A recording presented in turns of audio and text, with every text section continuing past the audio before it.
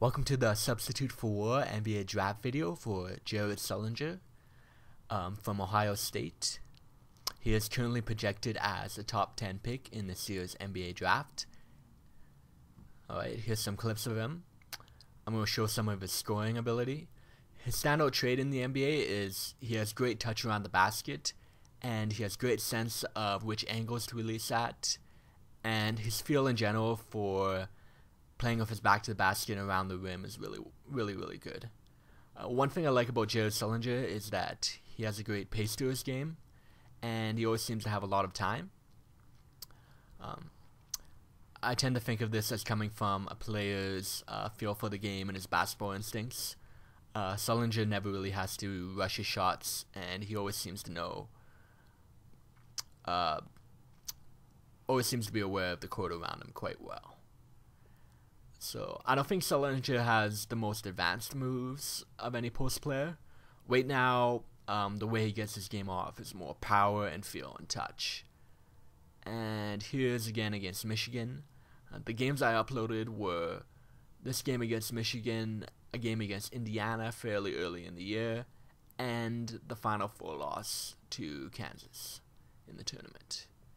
And as you can see, like a lot of post players, when he's leaning towards the basket, that's usually when his best shots come, as his power lets him get a better shot and lets him draw contact.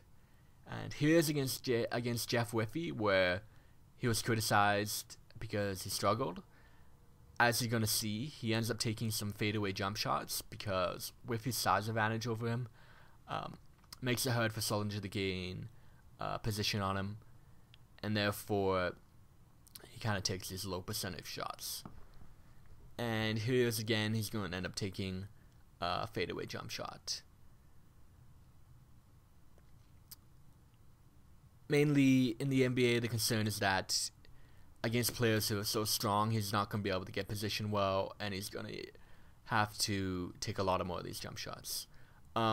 Here again is an issue because he's kind of at a vertical disadvantage. When he goes up the score like that, it's not always successful, and he could get his shot blocked a lot in the NBA, as Whiffy is doing right now.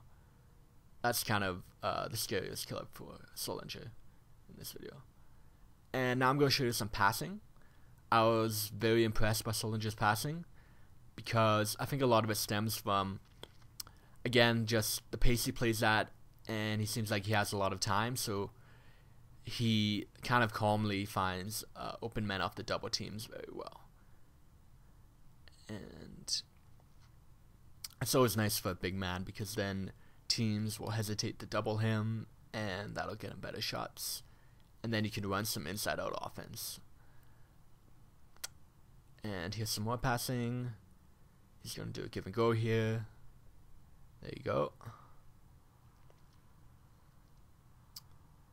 And this is probably my favorite pass of him in the video. He goes over the top, and that was a really nice one. Finally, this is like a dirt pass. That's a nice one too. Outside in.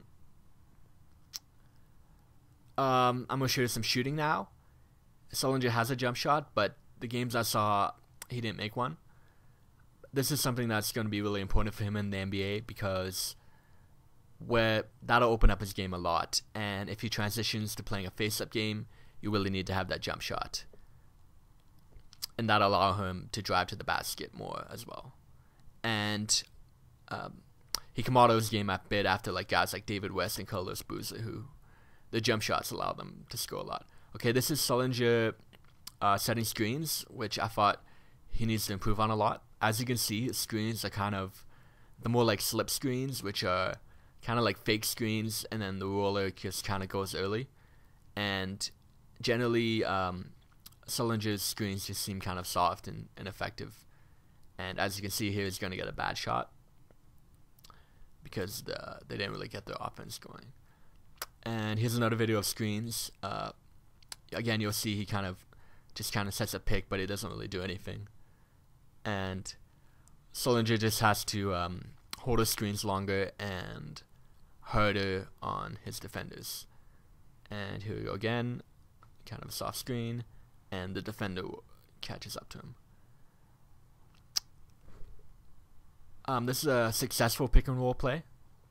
That's something, again, that he'll need to work on using a lot more in the NBA if he becomes more of a face-up type of player. This is some defense. Sullinger's in the middle there. And I was pretty impressed by his defense because his awareness seemed really good. And he always kept track of the play. And it's an unflashy type of defense, but it's pretty effective. And as you can see, he gets out on the perimeter here. Then he comes back. And then he notices the player's driving, and he comes over and he stops him. And those are the kind of plays that can help teams a lot. Here it is again defensively. And he's on the man there, and then he goes back, and then he sees the guy driving and steal. So that's just all awareness, essentially. And here he is on the perimeter, hedging. And I thought his quickness defensively on the perimeter was pretty good and should translate to the NBA pretty well. And here he is hedging again. He's going to stop this perimeter play on multiple occasions. See, that guy tries to drive there, then he tries to drive again, and Sullinger's there. So that was kind of all him defensively. Here's some man defense against Cody Zeller, who's projected to be a top 10 pick in 2013. Zeller played pretty well in this game, but here Sullinger does a good job on him. There you go. And here's the, he's getting in this player's grill. You don't see him doing stuff like that often, but good toughness there. This is a concern of Sullinger. As you can see, when Zeller drives in, he just doesn't have the length to block him and is really in a vulnerable position. And same thing here. It just comes down to being at a vertical disadvantage somewhat. It's not just the length as much as he can't really get up that well either. Here's his rebounding. I think it could be a concern in the NBA, even though his numbers are very good in Ohio, because it seems like he rebounds with his hands, but again, vertically he doesn't cover a lot of air, and he's not great at blocking out. It could be concerned that his numbers at Ohio are helped by the fact that Deshaun Thomas is a three-point shooting outside power forward, who therefore most of the rebounds belong to Sullinger, so it's something to worry about. Sometimes it just seemed like Sullinger wasn't quite hungry enough on the boards. As you saw in that last play, he just didn't really want that one very much. And likewise here, just kind of nonchalant, keeps his hands down. Zeller gets the offensive rebound. That's something that, again, I think when players mature, they can do that more often. Again, here, he has foul trouble, so that's slightly excusable, but he still kind of takes that play off. And here's an offensive play, and you'll see that Sullinger has his hands on his hips, and then he's not really ready for the play that much. And then when he gets it, he's in an awkward position and turns it over. So that's just something that you have to work on the competitiveness to be locked in all the time. Sometimes it was a bit lax. This is just clips that I showed before. I'm going to play them while I give my final thoughts on Sullinger. I think he's a pretty good prospect. I think he's going to be a starting power forward in the NBA because he's got good athletic tools, skill around the basket, and basketball IQ, which are obviously the three most important things. And if you can score around the rim and you make good decisions, you should be able to be a usable offensive option in the NBA.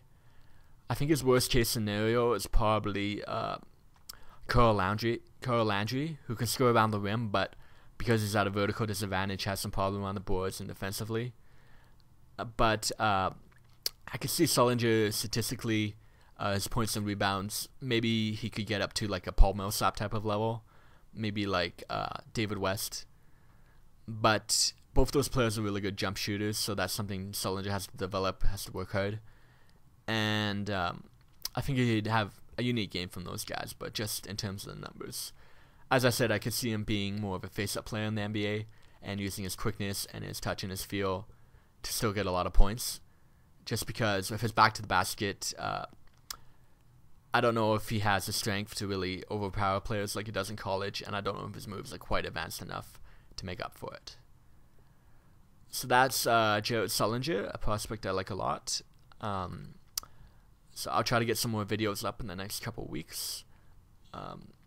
Visit a Substitute for War if you haven't already. Thanks for watching.